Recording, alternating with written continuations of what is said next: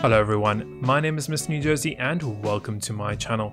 Now in this video we are back with another tutorial. This time we're going to be looking at how to set up a ballast system on your ship here in Stormworks. I'm going to be going over two different methods that you can do to get an automatic ballast system in your own creation.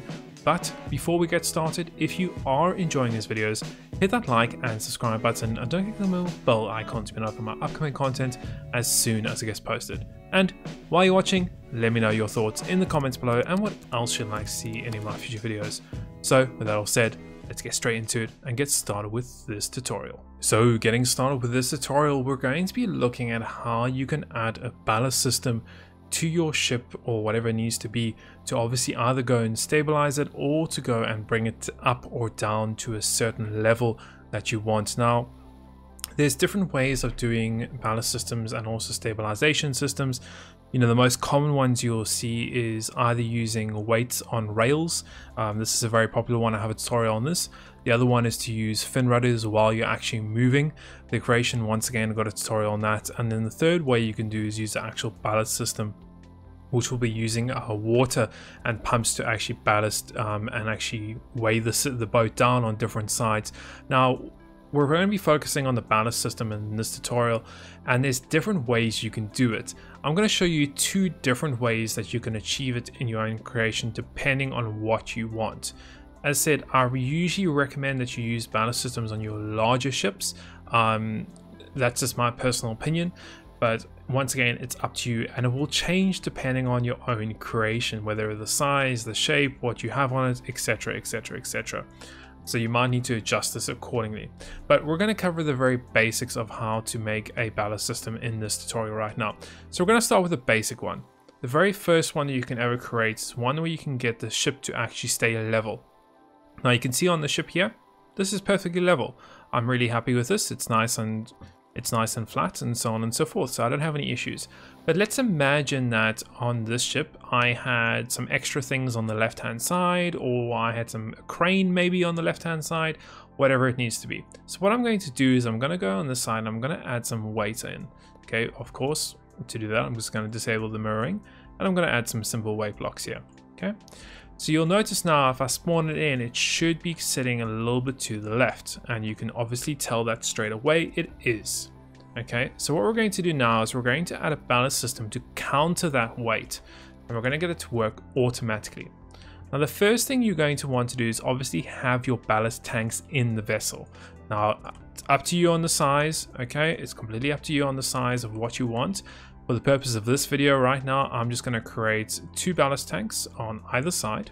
I'm going to make them quite large, so we're going to go, let's do from here, and we'll bring it all the way down to, let's do there, and then we'll bring it over there. And then I'm going to go and enclose that. Yes, I have two ballast tanks on either side that we're going to be getting water into. The next thing we're going to want is obviously a way to pump water in and pump water out of this creation. Okay, now there's once again different ways you could do this.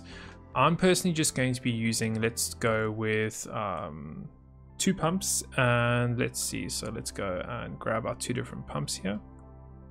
So we'll go all the way down. I'm going to be using the large fluid pumps for this video. It's up to you once again on what size you want.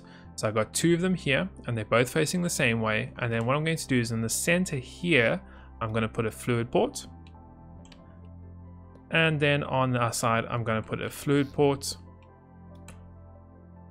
And the reason why I have two pumps is one to pump in and one to pump out, and then it's going to come through here. We're going to get, let's actually get a T-piece going. So we'll do a T-piece here, and then it's going to use the same fluid port to pump in and the same fluid port to pump out. You can do it separately, it's completely up to you, but this is a very basic system. So we've got one pump to pump in, one pump to pump out. So you can see this one is pumping fluid in, so it's going out of the creation, and this one is pumping out, so it's going from the water into the creation. Okay, so pretty straightforward. Now because we're in advanced mode, we need some batteries, so I'm gonna get just one battery over there for now. Okay, the next thing is how are we gonna measure the ship is actually tilting? Well, what I like to do is I like to use a tilt sensor. Now you can place this anywhere you want. Just remember, the higher it is on the creation, the more tilt you're going to get, the more readout you're going to get. So what we're going to do is let's place it over here for now. Okay, just going to place it over here. That way it's going to measure the tilt. Okay, the next thing, how these tilt sensors work is when it feels that it's tilting, it's going to output a reading from either 0 all the way to 0.25. Okay, and if it goes this way, it's going to go negative, and if it goes this way, it's going to go positive, or this way, sorry. Okay, it's going to give us a positive readout. So left negative, right positive. Pretty straightforward at the moment. Okay, if you want to, you could obviously go and get a readout. So I'm going to go a digital display. Let's put it here at the back, because then I can just swim to it and I can see what it's happening. I'm going to put a digital display there. I'm going to connect this up to electricity, and I'm going to connect that to my tilt sensor. Okay, let's go spawn that in and let's have a look at what it's tilting, because it's still got the weight blocks on the left. And you can see we have 0.2, 0.3, okay, or 0.03. Okay, so we're getting a readout. As I said earlier, this only reads out to 0.25 maximum. So what I like to do is I like to use a function block to times it by 4. That way it will send up to a whole number. Okay, you don't have to do this, it's just an option. We're going to get a function block and we're going to do x times 4. Okay, so it's going to take the value we're bringing into it and it's going to times it by 4. So we're going to go from the tilt sensor into our function, and then from our function to our digital display. If we spawn that in now, it should be taking that value and timesing it by 4. As you can see here, there we go, 0.12, etc, etc, etc. Okay, so that's a little bit of easier number to work with. Okay, once we have that, the easiest way and the most simplest way, as I said, there's different ways you can do this, is to use threshold gates. Okay, this is a very crude way of doing it. What I like to do is I'll use 4 of them. Okay, so you can see I've got 4 threshold gates, and we're going to start with the left hand side one. We're going to say if we're getting a tilt from 0.1 all the way up to 1. Okay, so that's if we're getting a tilt from our function block. I'm just going to connect all these up. If we're getting a tilt from 0.1 to 1, we are going to get the pump to go and turn on. So which pump do we need to turn on? Well, we know that if it's negative, it's leaning to the left, and if it's positive, it's leaning to the right. Okay, so at the moment, it's giving us a negative value. Okay, so we can go and connect the pumps up. So this one is going to be our positive, and this one will be our negative. So negative 0.1 and negative 1. Okay, so we've got those two connected up. If you want, you can actually put negative 1 here and then negative 0.1 here, because in theory, that is the higher number. Okay, so if it's getting a negative, we want the pump on the right to fill up. If it's getting a positive, it's filling the one on, so if it's getting a negative, which is this one, it's filling the one on the right. If it's getting a positive number, it's going to be filling the one on the left-hand side. Okay, pretty straightforward. And what we can do is we can simply just take that once again, and we can go and connect that up to the opposite side. So if it's filling the right-hand side, we can empty the left-hand side. If we're filling up the left-hand side, we can empty the right-hand side. We actually don't need these threshold gates at the moment, so we can get rid of those for now. Okay, so pretty straightforward, yeah? So it's going in from the tilt sensor, it's getting times by 4, it's then going to our 2 threshold gates and saying if it's positive, turn on one side, if it's negative, turn on the other side, okay? If you want to, you can also read out, so we can actually go and get a light switch here. You can see here, I'm just going to get a light. I'm going to get it on either side. So I'm going to say if the fill pump is on the left, on the right, fill this one. If the fill pump is on this side, fill this one. Okay. So it's going to turn the lights on so we know it's working. I'm going to connect all the batteries up and all the electrics. Okay. And let's spawn this in. So you'll notice now, once we've got that spawned in, okay, you can see there we go. It said, oh, this side is leaning too much to the left, so let's go and fill up the right-hand side. Okay, and it's going to continue doing that and continue doing it and continue doing it. Obviously, go and double check your settings. Okay, so remember in the threshold gate, I use 0.1. You could change that to 0.01 and change that to 0.01. That will give you a more accurate reading. So let's go and look again. There we go. So now it's going to continue trying to fill the right-hand side. And you should notice this is going to go down and down and down and down. Look at that. Oops, there we go. 0. It's going to fill the left-hand side a little bit. And it's going to keep on doing that to get this as level as it possibly can. Now you can, as I said, change those threshold settings to get it more sensitive or less sensitive. It's completely up to you. If you wanted to do that, you could just go to the threshold gate and say, okay, instead of it being 0.01, I'm going to do 0.03. Okay. That way it's going to give it a little bit more wiggle room. It's going to allow it to tilt ever so slightly, but then it's not going to completely keep on turning it on and off, on and off, on and off, on and off. Okay, so you can see now it's trying to push it to the right.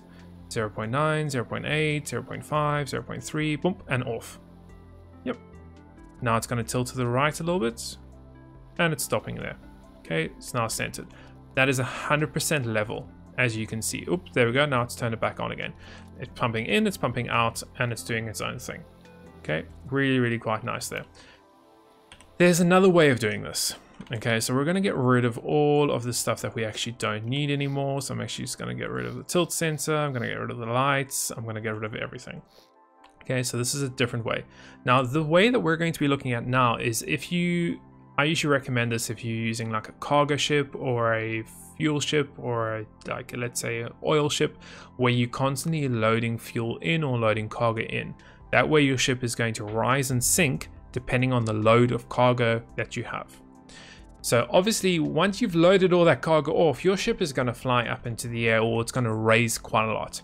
So there will be a really nice way to actually get it to sit at a certain level. Okay, so what I'm going to use an altimeter. Okay, so we're going to get an altimeter here. I'm going to put it on the left hand side. What we're going to say is that is our 0 line. We always want it to be at that level. Now I want it on both sides of the ship, so I'm going to get 2 of them. Okay, so you can see one there and one there.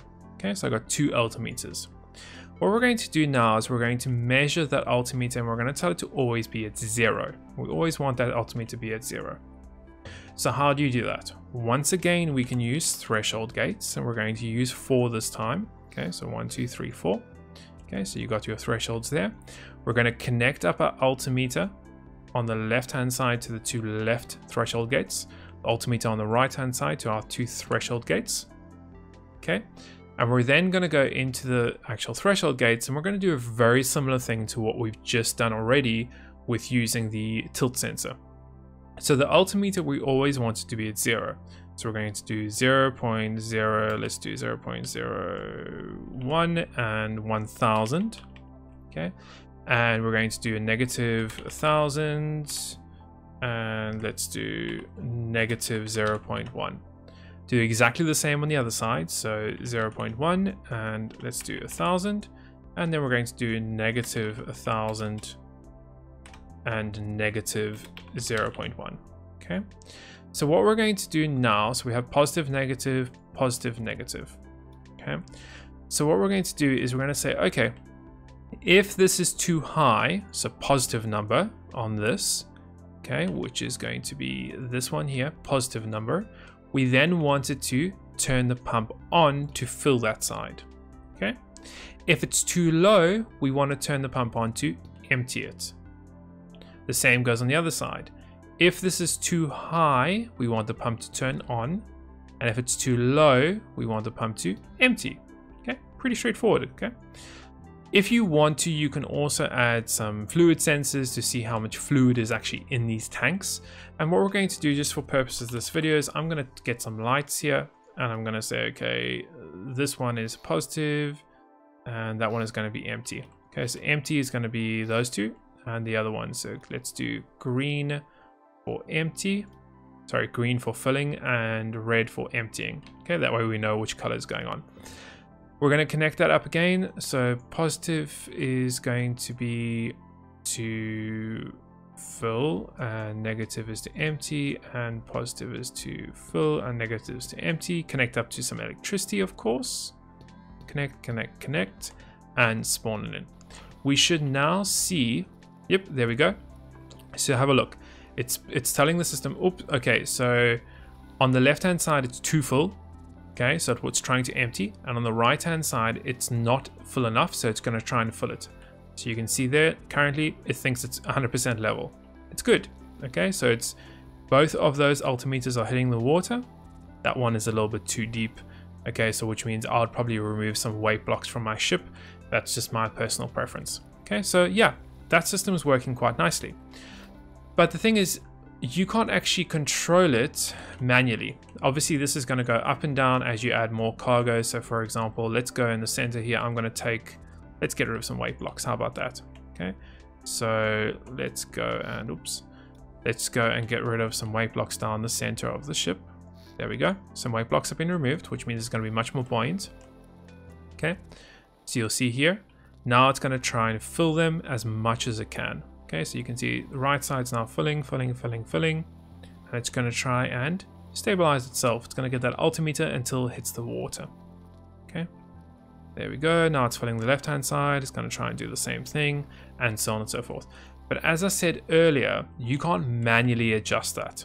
So what I'm going to do, I'm going to put the weight blocks back. And now what I wanted to do is I wanted to tell it, okay, well, what happens when I want the water line to be here, for example, right here at the top? I wanted to sink more in the water.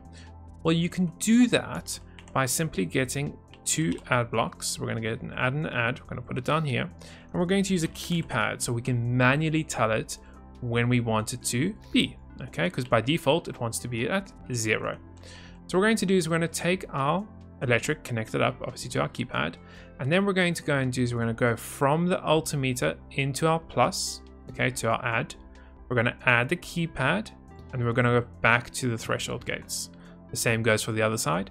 Altimeter to the add block, keypad to the add block, and then from the add to our threshold gates. Okay, this way I can manually input a number to adjust it. So we can spawn in again. By default, it always wants to be 0. So let's give it a few seconds for it just to adjust here. So you'll see it's going to try and push on the right hand side, try and fill it up until it gets leveled. Yep, there we go. Okay, but I wanted to go a little bit deeper into the water. Okay, so I'm going to go to the keypad and I'm going to tell the keypad, actually, I want you to be at 2. What's going to happen is it's now going to fill the ship up until it goes 2 meters below the water. Okay, so can you see here? It's going to sink, it's going to keep on sinking, it's going to keep on sinking, and it's going to keep on filling those tanks up. Okay, until it sinks enough down in the water. Okay, and it will keep on doing that and doing that and doing that. The same goes as if it's too heavy, I can adjust this and I can say, actually, no, I only want it 1 meter below the water. Okay, and you can see now it's going to keep on sinking it and sinking it and sinking it until it thinks it's 1 meter below the water. You could even do 10. So it's just going to keep on sinking it until it's 10 meters below the water. Okay, this is another cool thing you could use for submarines, but once again, I'm not going into detail about that in this video. But there you have it. That's 2 different ways you can do ballast systems in your own ship. The first way we looked at was to just get it to stabilize the ship, and the second way was to stabilize it and also to sink or raise it depending on what altitude or what height or meters you want the ship to be under the water. Okay, so 2 very nice, quick and easy ways to do this. Let me know in the comments what you thought of this video, if you found it entertaining or helpful in any way. I know a lot of you have been asking in the comments for this video, so I thought we would go ahead and do this. And also if you would like maybe some advanced ways of how you can do ballast systems using PIDs and different kinds of things like that, let me know in the comments below. But I hope you enjoyed it and found it entertaining as always, and we'll see you in the next one.